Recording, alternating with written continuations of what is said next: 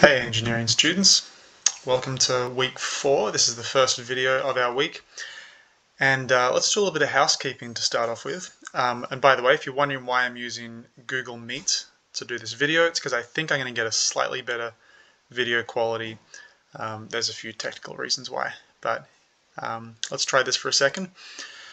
First of all, if you don't yet understand, if you didn't read the announcement that I put on our stream, first of all, you should have. If you didn't get the email reminder that you have an announcement, make sure that's enabled. But make sure you understand that when you submit one of those assignments that is a photo upload, I'm actually writing comments on that, and I'm like tagging different parts of your photo upload because I want you to know what you did wrong, obviously. So you can find those if you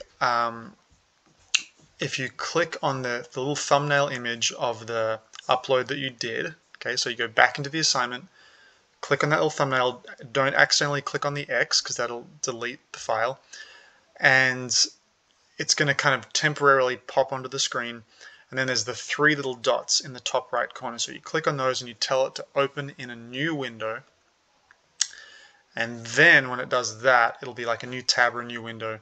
Then you'll see all the comments. I don't know why it's not easier than that, but it's not, as far as I can tell. I tried a few different things with Teleos the other week and it just didn't work, so that's the only way that I know of. Now, I also want to announce to you today, before we get into the lesson proper, that we have this pretty cool project coming up, and I want to kind of hang this out there in front of you so that you don't get too discouraged with all the math. Most of you are doing great, and I know that some of you are finding this hard. You know, it is supposed to be hard. It's supposed to be. It's supposed to challenge you and lift you to the next level, and that hurts just like athletic activity hurts when it's making you stronger. But here's a little bit of motivation for you. The first project that we're going to do this semester is going to put to work all of the things that you learned about statics, all the vectors and forces in particular, about how forces are supposed to be balanced and all equal out to be zero. That's the chief idea of statics, remember. We're going to start by designing and building a piece of furniture. Okay, we did this a couple of years ago. For those who had a class last year in room 102, that piece of furniture at the front of the room, that tall standing desk, that was the winning piece of furniture that was designed by the prior year's group. That was by Claire and Ava, actually. And it was awesome. And it wasn't perfect as well. It had some problems, and I think it's gone back to Ava's house now. I think she has it. But we're going to do that project again, but with some little twists. So firstly, I'm going to say this year that the furniture piece that we design, it's going to have something incorporated that is either electrical or mechanical. Okay, the furniture piece that you design in teams, by the way, is going to have some kind of electrical or mechanical aspect to it. That could be as simple as like a built-in hidden recessed lighting, like it plugs into a wall, or maybe it even is battery powered, like with LEDs, and there's a little, you know, subtle switch somewhere, and then like it illuminates a desk. Okay, that could be one example. More complex, here we go, let me show you some things.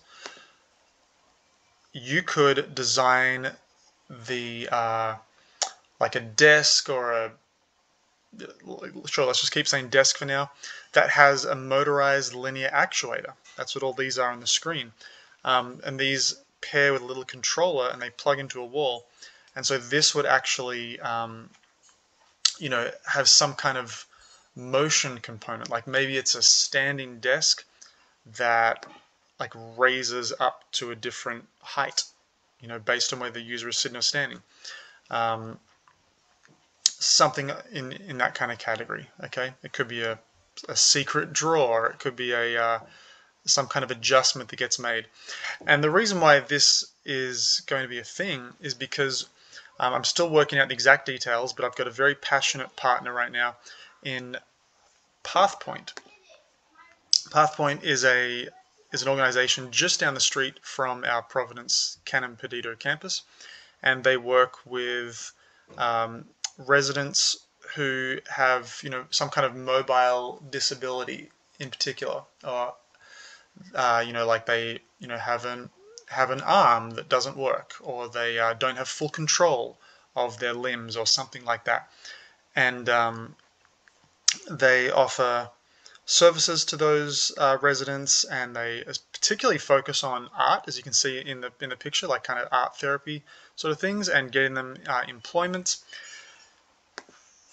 Many of you actually toured there a couple of years ago. This is 2019. This is January 2019. I remember doing this big robot giant hand project. That was so awesome. This is on our blog site, prov-eng.blogspot.com. And we went and visited Path Point, and there's a bunch of you right there.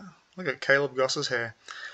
And we walked around and met a bunch of the residents, and we also saw there was a, you might recall, there was a art machine where the person could control on like a little pad or something, I forget, like maybe a stylus, and then there was like almost like a big two-dimensional 3D printer sort of thing that, like, slid the paintbrush or the pen, whatever it was, around a big canvas to actually do the painting, kind of like magnifying what they did.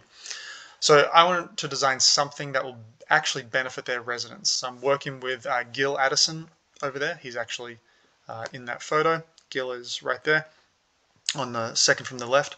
And Gil is very passionate about providing things that could actually help, and allowing us to kind of take a stab at that. So I'm pretty excited to do that. We may also accept other proposals as well from possibly from Providence teachers at both campuses. Some kind of furniture or classroom equipment that is, going to be primarily constructed of wood. It's very easy to machine, to gather, but has something electrical or mechanical. It could also be manual, by the way. There could simply be like, like a parallelogram style struts that, like, you sort of flip it up and like locks into place. Doesn't have to be powered mechanical, but it will have some kind of mobile or electrical aspect. So I'm really excited for that. That's going to be happening somewhere around week sort of 7 or 8 is when we will actually start brainstorming those and get those briefs, as they're called, like a design brief from our client, where they tell us what they want and why. So keep an eye out for it and plug away with the mathematics and the physics. It's preparing you to be able to do that kind of thing with skill and excellence. All right, we are going to switch over to the whiteboard, and we'll get into the lesson proper.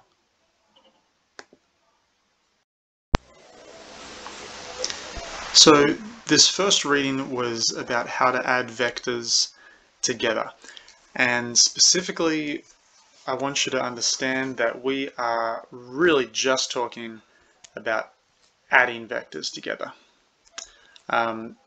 It is possible to subtract, okay? Subtraction is really just adding a negative vector. I would not worry about that though. A negative vector just means the direction is the same, but flipped backwards. Magnitude stays the same, direction just points the other way.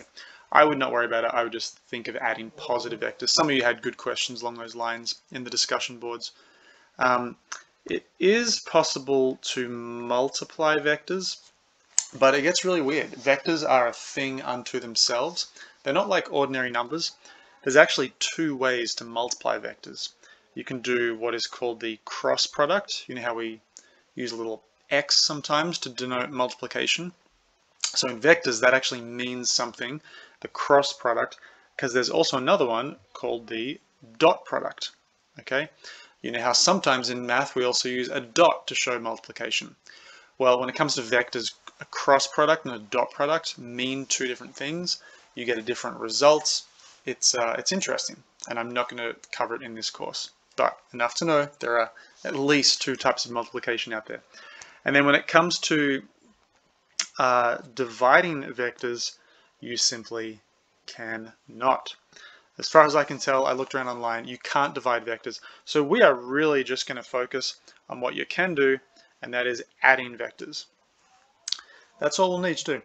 Now, the one thing you must note is that in order to add vectors, you must have the same units. Okay? Absolutely critical. And this is just like in regular algebra, actually, in regular physics formulas. You know, you could, you can say that if you have 20 kilograms and you want to add it to 30 kilograms, that is 50 kilograms. However, if you have 20 kilograms and you want to add it to 30, let's say, meters per second, it's just impossible. You just can't, okay? You'll never actually run into a proper, like a well set up equation that looks like that. It doesn't exist. Even things you might think are kind of related, like 5 meters per second, which is a velocity.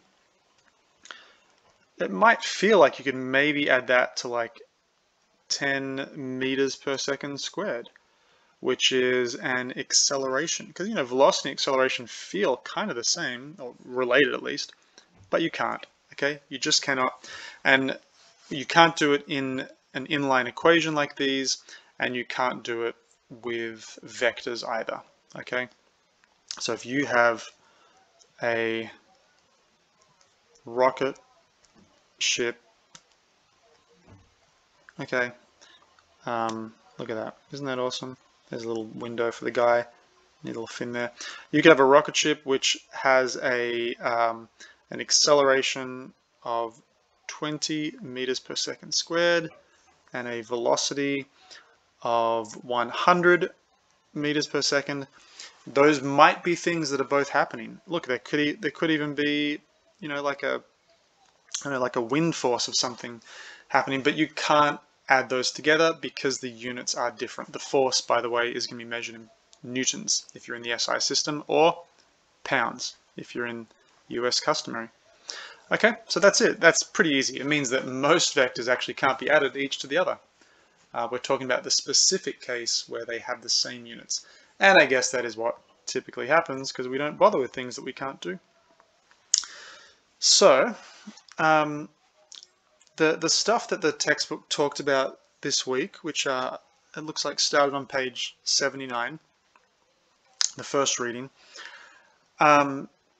we have actually already kind of done this adding vectors together in the way that I'm going to do it today. And let me try something here. Mr. Hurt told me that I can simply do this with my whiteboard. I don't have to delete everything every time. That's kind of cool. We talked about a situation where a woman walked 300 feet north. Now let me actually set up a scale here. Let's say each square is going to represent 50 feet. I'm talking about the actual green grid squares in this video. Let's call them 50 feet. We're going to do things to scale. I'll talk more about that in a little bit. So in the, I believe it was the week 2, lengthier assignment, maybe it was the week 3. I'm sorry, it was the, well, you know, whichever week it was. A woman walked 300 feet north. So that, she starts here, let's say, and she went 50, 100, 150, 200, 250, 300. Okay, there she is. 300 feet north. And by the way, I guess it seems obvious to me, but maybe you don't remember, but never eat soggy wheat bix. You remember that? Look at that beautiful compass rose. That's called a compass rose, by the way. Now I just really want to get fancy. Oh man, there's no hope for me.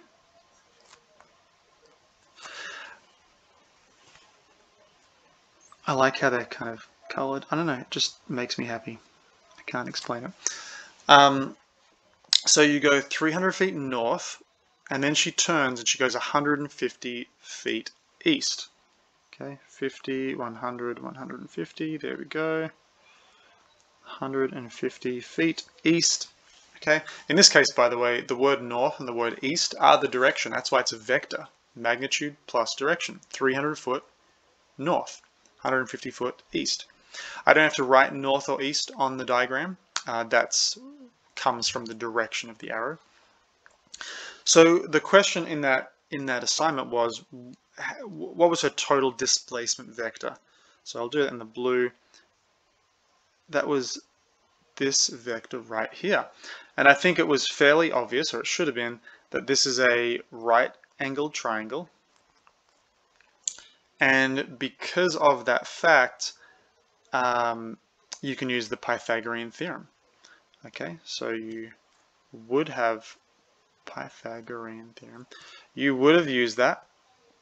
And you know what, let me pull open my calculator. I don't have that value in front of me, but I will in just a second.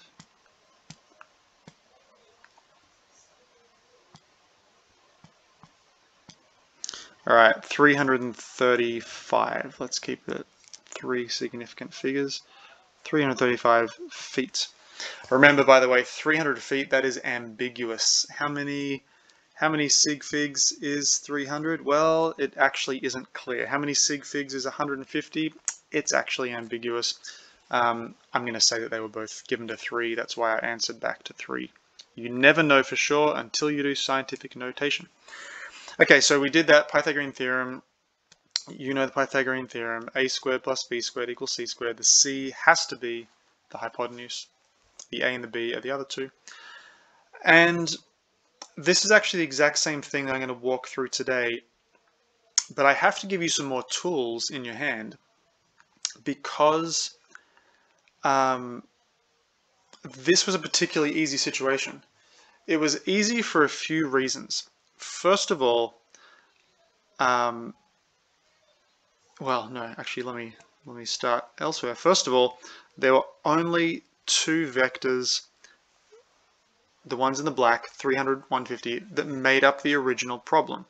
Now, if you were in the advanced group, you had 3 vectors because one of them was, well, you did this problem, then we added a 3rd vector that went up because the lady took an elevator straight up into the air. And, you know, the basic group, the 9th and 10th graders, just be glad you don't have to do that. It was also particularly easy because the vectors were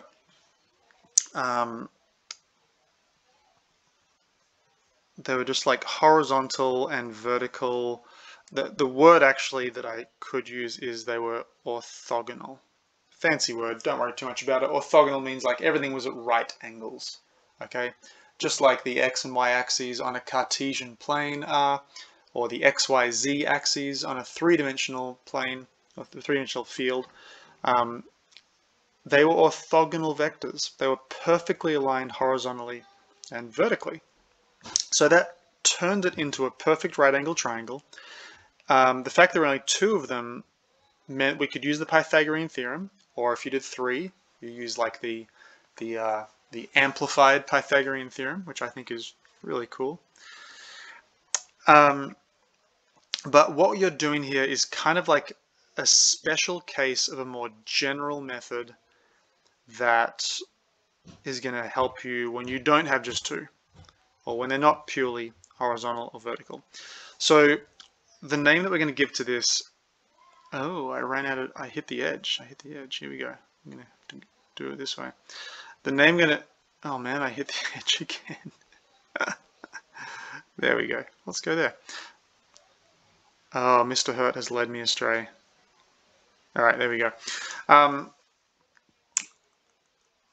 We are going to call this method today the head to tail rule. And I think I've done this with some of you before, the older ones, 11th and 12th graders. I'm pretty certain we've done it. But you're going to see it all over again, and you're going to be absolute pros at it this time. The head to tail rule. This is a cool method, but it is a pictorial method. Okay, it is a graphing method. So what that means is this method is only as good as your ability to draw. That might sound like an insult. Okay, some of you might receive that as an insult. I'd probably feel that way if someone told me that this method is only as good as your, innate athletic ability. I'd be like, okay then, thanks a lot. This is only as good as your ability to draw. So what I mean is that if you stick to a good scale, like drawing to scale, where one grid square always equals a certain amount of something, or if you can use computer methods to draw things to scale, then these results will make sense. If you don't draw to scale, nothing I'm about to say makes sense. Okay, so you have to either carefully draw to scale, or you've got to use computer methods. So if you're going to be drawing by hand to scale, you really need a ruler and a protractor. Protractor, O-R-E-R, O-R. Protractor. If you can draw with a computer, you need some kind of software. And I think this whiteboard app is going to do that for me just fine. So I will show you how that works. So let's show a particular situation here that uses, let's do 3 force vectors on an object. Do we have a brown pen? We do have a brown pen. I'm going to draw a American style football simply because it is absolutely something which experiences forces, and it is particularly easy to draw. Kind of a sharp ellipsoid. And here we go. We're going to do 3 force vectors. We're going to say that we have and let's draw them all radiating out from one point just to make it easy. I'm going to have one force vector here, and I am actually, this might sound weird, I'm going to not go to the trouble right now of saying what those magnitudes are. I'm simply going to call it F subscript 1, okay, force 1, implying that there's going to be a few of these. And you might also carefully note I did intentionally draw it from one grid square intersection. Okay, that's where the dot is in the middle here. And I went to make the tip of the arrow, the very tip of that triangle, at another grid square intersection. I did that so I can really keep track of this. You'll see what I mean. All right, let's give it another force. Let's say the next one is right here. Now don't ask me what these forces are, from whence they are arising, but it is force number 2. Maybe it's wind, maybe it's someone kicking it, maybe it's bouncing off the turf. What else could it be? Oh, its own weight, okay, gravity, that's always a thing. It could be something that's underwater, it could be experiencing a buoyancy force. There's all sorts of things that could be happening. And then let's do another one that goes like that, okay, F3. So this kind of thing happens all the time. Multiple forces, not just 2, and they're at random directions. And, you know, I guess if we really wanted to get into it, we could say theta 1. I'll do it here. Theta 2. And I'll do 2 lines. And we'll do theta 3. Okay, so these are 3 well-defined vectors now. They have a magnitude, F1, F2, F3. They have angle or direction, theta 1, theta 2, theta 3. They're fully defined. All I would need is numbers, which I'm not going to give you. Now, what we really want to know though is what is the total force? There's that sigma symbol again, capital Greek S, sigma. What is the sum of all the forces happening? And I'm using this here in the very general idea kind of sense, not the rigorous I equals 1, I equals 2, that kind of sense. What is the sum of all the forces? And we want to know this because in the end, a bunch of forces actually really just summarize down to one force. Just like you can have a bank account and you might put in $20 one day, $35 next week. You might take out $5.70 to pay someone, but in the end, you just add it all together. What you really want is the bottom line. You want to know what's the end result, what's the net result. And this is what he's talking about on page 79 when he talks about like 100 hyperactive kittens and trying to work out what the net result is.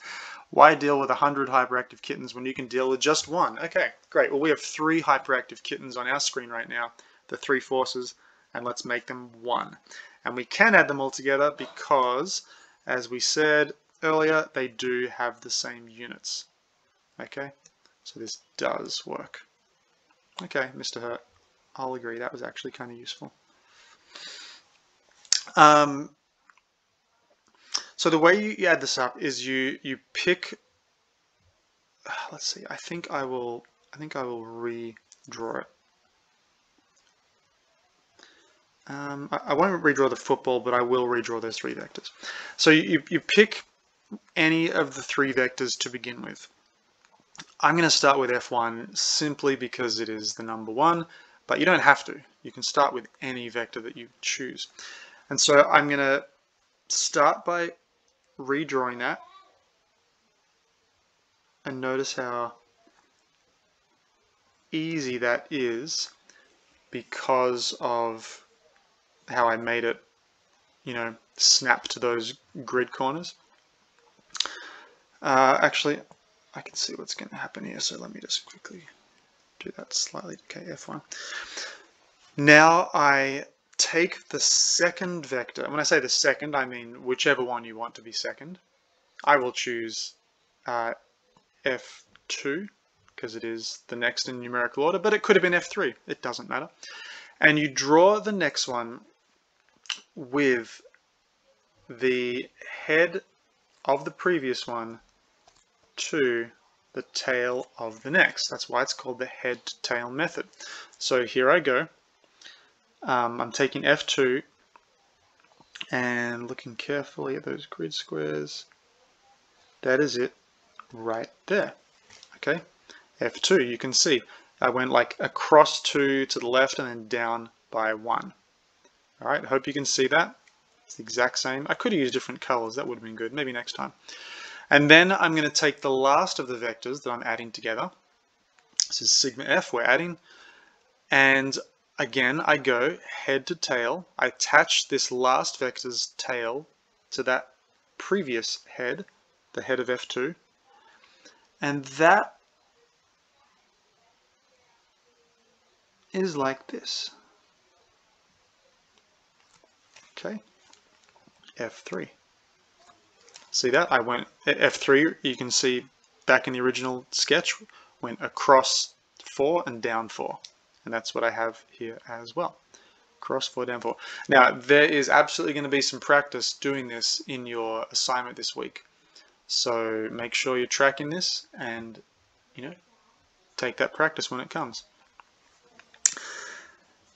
Now, the last step here, after you add together all of them, you could say this is step 1 if you like. Step 1 is to add them all head to tail. Step 2 is to find the resultant. The resultant is a word that I've used many times already. Sometimes when we hear words that we haven't yet been formally introduced to, we kind of have a habit of glossing over them. I know that's how it is when I, you know, learn my, Spanish vocabulary or whatever it might be. But the word resultant just means like, what is that net effect? What is the sum total of everything that is happening? What's the result? Okay, what's the outcome? So the resultant now gets drawn also. I'm just going to say it again because I want you to have this phrase in your head. It also gets drawn head to tail. I guess the difference here, I'll change over to purple. The difference is that we go from the very first tail, now we go straight to the very last head. Just like that. And I will actually use the capital letter R I can use any, like I could have called it F subscript R, F subscript T for total. I'll just use R for resultant to remind you that's what's happening here. All right, that is the resultant. What this is saying is that even though this football is experiencing 1, 2, 3 forces, F1, F2, F3, when you add that all together with all their different crazy directions and magnitudes, what you actually get, you could wipe it all away, and you could actually say, you know what, no, that won't do. This football is really actually just experiencing that right there. And again, this is why I did it, locked it to the grid squares, so I could easily redraw them. All right. That is what we're saying. That whole diagram can be replaced with that diagram. Now, there is no way that you could glance at that first diagram, look at all the random craziness, all those hyperactive kittens, and say, oh yeah, this is what's going to happen. It's going to go, you know, to the left and down and exactly this amount. But with this method, you actually can. Okay, and if you had, let's say that you had defined already what this scale was, you know, you already set up and you said, you know, this is like 2 newtons in each direction, or 10 pounds, or whatever it is, then you could actually now go to this resultant and you could say, hey, look at this, we have 6 newtons there, 2 newtons there, 2 squared plus 6 squared, and take the square roots. 2 squared, I didn't need to do a calculator to do that, did I? We have 6.3. Yes, I know I went one more significant figure than I should have. Sometimes I just don't care. It feels right. Okay, 6.3 newtons. And I've worked that out. I don't have any equations, any math on the page anywhere. All I have is accurate drawings. But I will write that again. Accurate drawings. If your drawings are not accurate in terms of magnitude and direction, this does not work. Okay, that's what I was trying to say here. This is only as good as your ability to draw. So either use a ruler, graph paper, protractor. You know, let me actually add to that. I'm going to add graph paper to this list because nothing I did just then would not have worked on physical paper. Or if you have computer software, and I'll show you that now as well.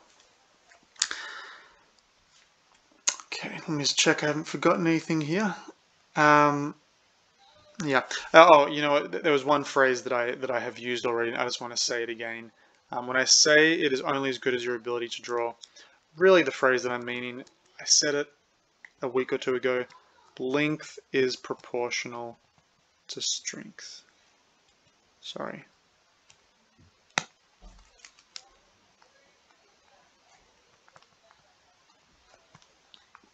Okay, that's the phrase to remember. The length vector is proportional to the strength.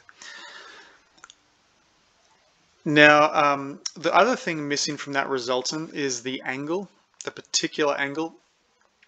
I'm not wanting to go too hard on you 9th and 10th graders, but for 11th and 12th graders, I would hope that you'd be able to work out the angle, that you would be able to set a reference, okay, and get the angle. I'm going to go theta subscript r for the angle of the resultant. I'd hope that you could do that using your arc sine or arc cosine or arctan functions. Okay, in this case, it would make the most sense to use arctan of, let's see, 6 over 2. Okay, that's the 2 side lengths, and arctan of 6 over 2. Let's see here. Is 71.6 degrees. Okay, you guys should know what I'm talking about there.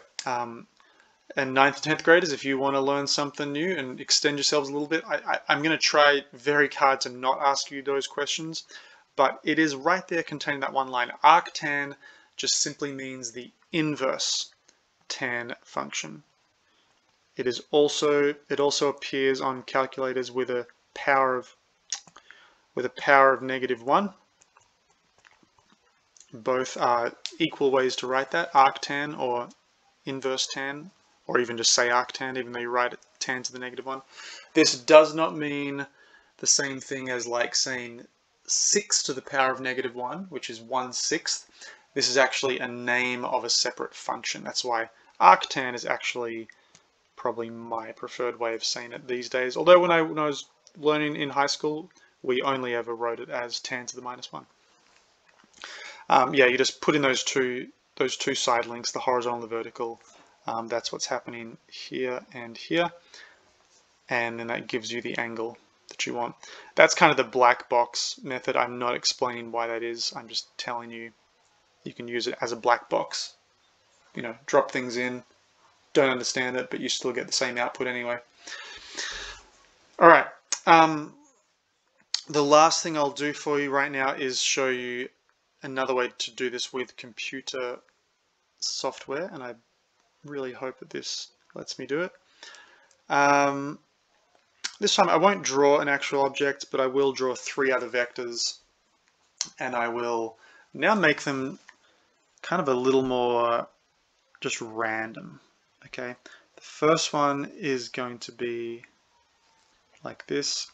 I will still call it F1. The second one is going to be like that. We'll still call that F2. And let's see. Third one right here, F3. And no, just to show you, this can be, it doesn't have to be 3 vectors. I'm going to do F4 like that. Okay, so if you have computer software, like what I'm about to show you, here's another very acceptable way to do it. You can simply grab these objects on your computer page and you can slide them around. Okay, once you've got the original drawing, you're going to assume that's correct. Notice this time I didn't even bother trying to snap to grid squares because I'm not going to need to. And this time as well, as I arrange them in a head to tail chain, I'm not going to bother with the 1, 2, 3, 4 order because it doesn't actually matter. So I'm going to use my selection tool. Naturally, every computer software works a little differently. Oh dear, is this going to work? Let's see. Oh boy. Not at all what I wanted. Please hold. There we go. Alright, so I'm going to start by sliding this somewhere to get started with. Now I will grab my next one. I'm going to say, what about F2? Yeah, this is better. And I'm going to carefully line it up just like that. Okay, you see my tail went next to my head. I kind of like this method. This is good. Now I'm going to go, let's see. I'm going to use F1 next. This is good. This is good. Carefully connect that. And then F4. This one's a little awkward because it's really overlapping.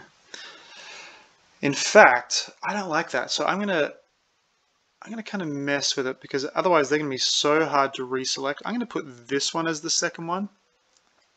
Let's see if I can do this. See how skillful I am or not with my selecting.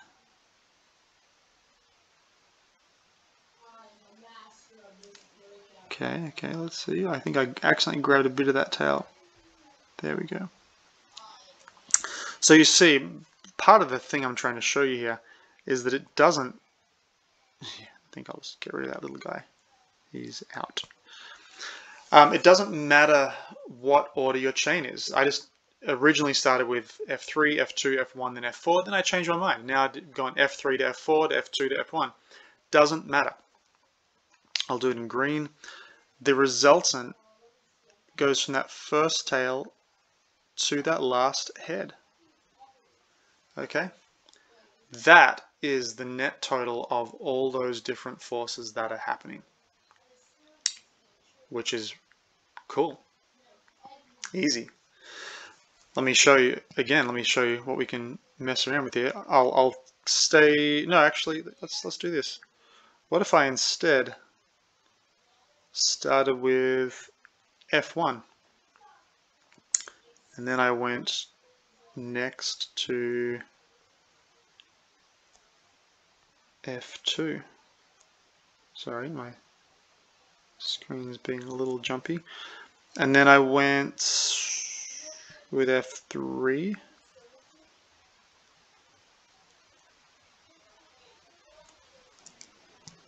And then I went F4.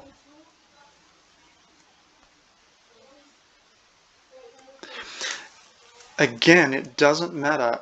In fact, I'm just going to grab the result and I already drew, and I'm going to show you. Look, I'm so confident. It fits just like a puzzle piece. Drops right into place right there. Look at that. Hey presto. It doesn't matter. That almost feels too good to be true, doesn't it? It feels like kind of like a magic trick. But it doesn't matter which order you do, you'll always get the same result. And that is just a beautiful illustration, and that's why I love doing it that way, just to show you. Now, of course, to interpret the results, you would still need to have some kind of scale at some point. You know, either you have a prior scale where each square stands for 10 pounds in both directions, or maybe you have a ruler. Okay, that's another way to do it. You might have a ruler and you hold it up against it. Look at that. I can measure the angle. Looks like about 50, let's just round off, let's say that appears to be, oops, that appears to be 55 degrees based on my ruler.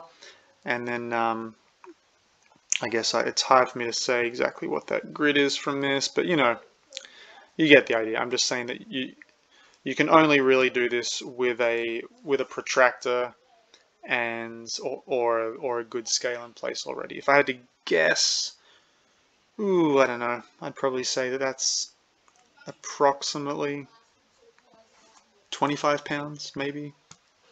Hard to say. But you could do that if you got out your ruler and checked.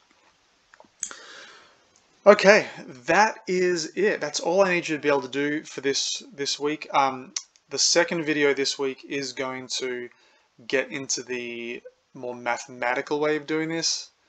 So I hope this one was kind of a bit of a brain break for you. And yeah, don't forget, you can start doing the assignment now if you like. Get a bunch of it done. You should be able to do about half of it already, and then you can pick up the other half later on. All right, happy engineering. We'll see you guys later.